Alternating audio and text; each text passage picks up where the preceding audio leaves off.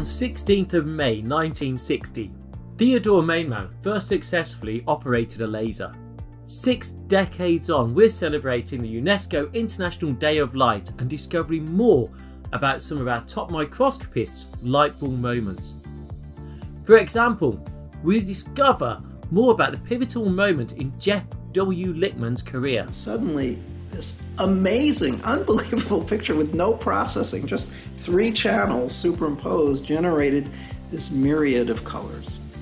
And learn more about how citizen science projects are helping Lucy Collinson and her team map organelles. We had one of the first biomedical projects asking the general public to do this drawing and to reconstruct organelles for us.